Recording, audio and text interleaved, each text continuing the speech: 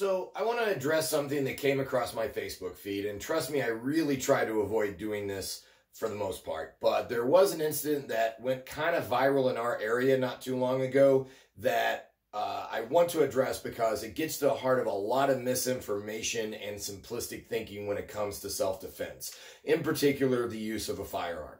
So there was an unfortunate incident where a gentleman was approached at a gas station convenient area by someone asking for some money. The gentleman declined. The guy started to, a fight ensued as a result, and the guy had his wallet taken by force by the assailant, who then ran off, got in his car, drove away. And they put it out as a kind of a public service announcement on the internet, on Facebook or whatever, be careful of this area and stuff like that. And I want to address the situation, not because of the actual crime, although my heart goes out to the victim, that really sucks, but because of the aftermath, the comments that were in this particular post. And there were, when I looked, there was over 1,000. And I certainly didn't read all 1,000 of them, but just in one screen, this is the type of thing that I read. I feel sorry, but it's a shame he wasn't carrying, so he could have smoked the punk. What an SOB. If he were trying to rob me, I'm shooting his blank and asking questions later. All you can do when someone speaks like this is to take them out first. Sure wish he had a gun on him so he could have killed the idiot before he did it to someone else. And if he had had a gun, that wouldn't have happened. Truthfully, even if he had a gun, that probably should have happened.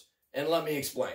For starters, if you pull a gun on someone the minute they ask you for some money, you're a bigger thug than they are. That is definitely not justifiable use of a firearm. You're committing a felony and you're going to go to jail or lose your right to carry a firearm for the rest of your life for being too quick on the trigger. No pun intended there, right? And even after the fight had ensued, and there's certainly no guarantee in that situation that a scuffle still wouldn't have ensued, okay? According to the accounts, there was no presence of a weapon, so no justification, or it was not a forcible felony at this point. I wasn't there, I don't know, but there was no mention of the assailant expressing intent or suggesting that grievous bodily harm was going to happen, even in the fight. Based on the pictures of the aftermath, it wasn't that big of a scuffle. It would have been very hard, even in the state of Indiana, to justify grievous bodily harm, or in other words, again, the use of lethal force to defend yourself. So you're probably going to jail if you brought a weapon to bear in that moment. And let's talk about training for a second. In the middle of the scuffle, you're trying to pull a weapon out, and you have to make sure, now it becomes an issue of gun retention and close quarter fighting with your firearm, which, you know, a lot of people who are making these comments, and let me say that I should not be too surprised that people are talking tough behind their keyboards, probably tougher than they are in real life, nor should I really be particularly surprised at their stupidity on the internet. But at the same time, right, we're talking about very different skill sets than what some of these guys have probably are accustomed to, basically shooting beer cans and bottles in their backyard or blowing up tannerite. Right?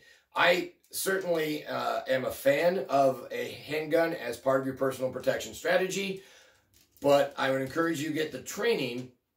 And I'm no expert, but I certainly have done a lot more training in self-defense skills that are specific to these types of situations when it comes to firearms, right? But so it deals with weapon retention. He escalated the stakes when he draws the weapon. Now it becomes a lethal situation. It's just as likely, by the fact he lost the fight, is just as likely he probably would have gotten shot with his own weapon at that point.